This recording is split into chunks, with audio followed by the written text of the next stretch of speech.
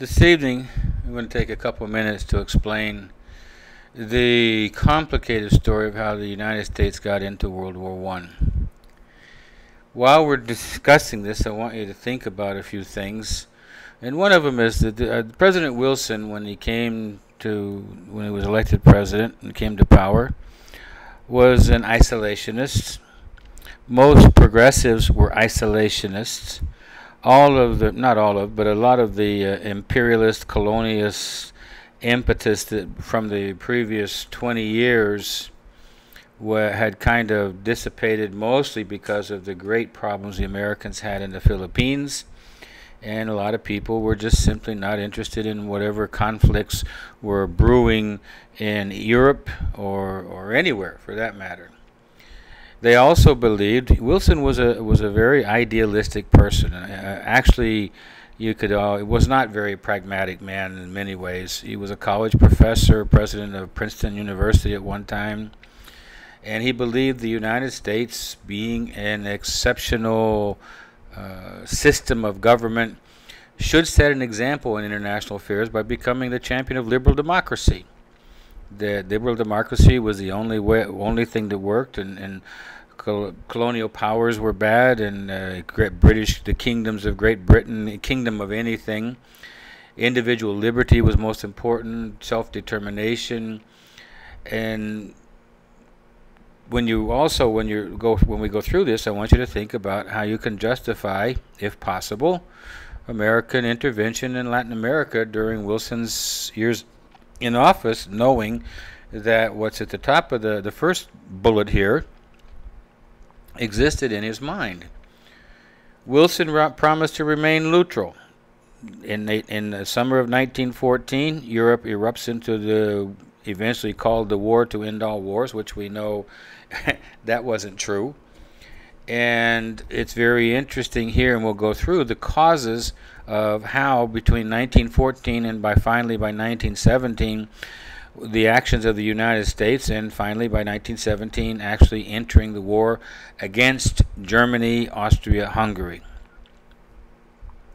And then Wilson's 14 points. At the end of the war, in the fall of 1918, the war ends at the Peace Treaty of Paris, or what we call the Versailles Treaty, in 1919. Wilson proposed what they call 14 points, and it's something to keep in mind as we go through these things. 14 very idealistic ideas. Questions to keep in mind: over a million Americans served in France and other foreign countries in World War I, and how it affected these Americans, many, maybe even most, who had never gone too far from their own hometown. Now they had gone to a foreign country. There was a song, "How you going to keep the boys down on the farm once they've seen Paris?" And once they begin to see that there is another world out there besides their little colonial places in Kentucky and the hill countries of upstate New York and Vermont, and they went out and saw the world. And before the war, hardly anybody ever went to Europe. Only very rich people took the Titanic, or immigrants coming from Europe to the United States. That was the case. The road to war. Great Britain, France, and Russia were fighting against Germany, Austria-Hungarian Empire, and Italy. The war, the spark that begins the war is in June 1914, but the build-up to the war had been going on for several decades, principally a military arms race where the Germans and Kaiser Wilhelm II wanted to try to build up the German Navy to be at least par with the British Navy, which was the dominant navy in the world. Wilhelm was, although he was the grandson of Queen Victoria, was extremely envious of his cousin King George, and envious of everything about the British. You also remember that the Tsar Nicholas II was related to Queen Victoria. They were all related to each other, but Wilhelm comes out as the most militaristic, pompous parading around in all kinds of silly uniforms with feathers all over and swords, and very Germanic, the parades and that kind of thing. And he wanted to have as big a navy, as strong a navy that could beat the British. It never happened. There was a Baltic controversy, means simply that when Archduke Ferdinand, who was the heir to the throne of Austria-Hungary, the Emperor Franz Joseph was in those days was 80 years old, and his heir was Franz Ferdinand. When he dies, the Austrian-Hungarians demand, and he was murdered in his car in Sarajevo, and the Austrian-Hungarians demand all kinds of ridiculous, submissive requirements to the Serbians. That wasn't going to happen. The Kaiser Wilhelm II of Germany said he would back whatever the Austrian-Hungarians demanded. The Austrian-Hungarians were demanding of a Slavic people. Russians, Bulgarians, Romanians, Hungarians, Croatians. They are all of the Russians and the Slavic people, and the Russians were on the side of those people against the Austrian-Hungarian Empire and against Germany. The Russians began to mobilize by the end of July. Mobilize meaning they bring in their troops up to the frontier and bringing all their reservists onto active duty. And the war just sort of happens. Once they start mobilization, the Russians mobilize, then the Germans mobilize. And on your internet you can find a series of letters written back and forth between Tsar Nicholas II and Kaiser Wilhelm II. They're called the Willy-Nicky letters because they were cousins. They were first cousins. And please don't mobilize because I can't stop my generals and that kind of thing. The British declare war on August 6th, and the war to end all wars begins. It's a tragedy. I've walked the battlefields in France and in Belgium, the Passchendaele, the Somme, Verdun. That was the most disturbing one. Millions of people died. They were not prepared for a 20th century industrialized war with artillery that could fire huge 2-ton shells 25 miles, machine guns, barbed wire.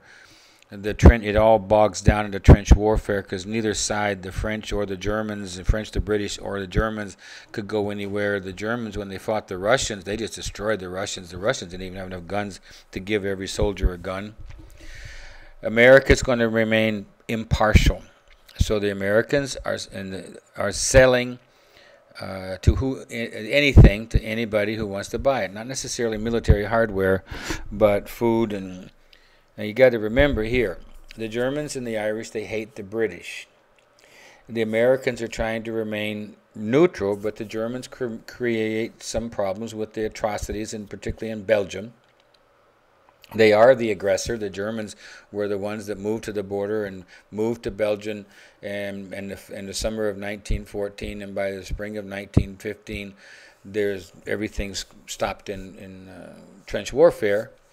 The Germans are the ones who use submarines first time in warfare, which most people feel is a very unfair thing to be sneaking under the water and firing torpedoes. And they fire torpedoes at merchant ships and a ship called the Lusitania, which goes down with some Americans on it in 1916. The United States is not prepared for war in any way. They have a very small army. The biggest thrill they got was chasing Mexican bandito Pancho Villa across the Mexican border. Never caught him anyway, so it wasn't that good an army. And in 1916, Wilson is up for re-election. He gets re-elected. But in 1917, he explains his 14 points. Number one was to establish a League of Nations so that we would not go to war. We would sit down and talk about these things. And you can see today, eventually that didn't work in the 1920s and 30s. But by 1945, at the end of the Second World War, we have the United Nations, which is still in effect 68 years later.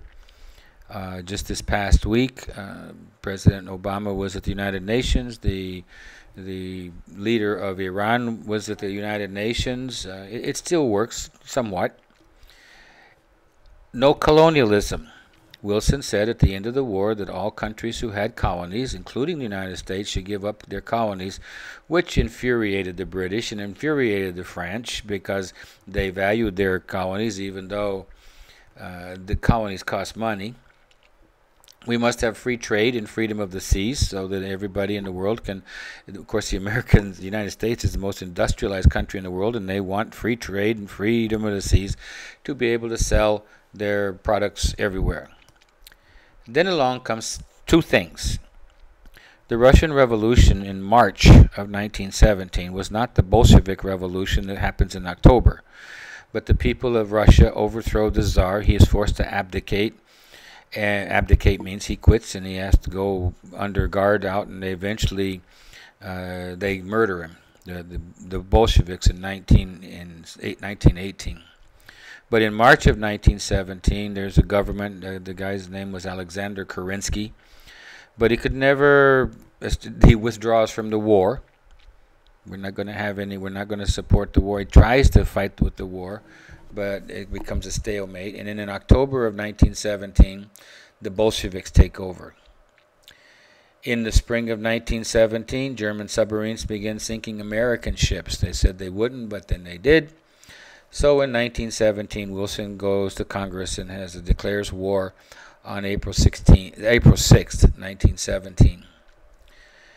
After 3 years of stalemate, meaning no one can take too much territory, the other one takes it back again, millions are killed or died of disease, probably more died of disease.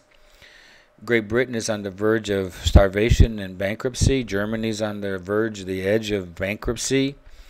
The Bolshevik Revolution pulls Russia out of the war. The United States is in the war. During 1917, they didn't do much. The war was kind of like not a lot of activity.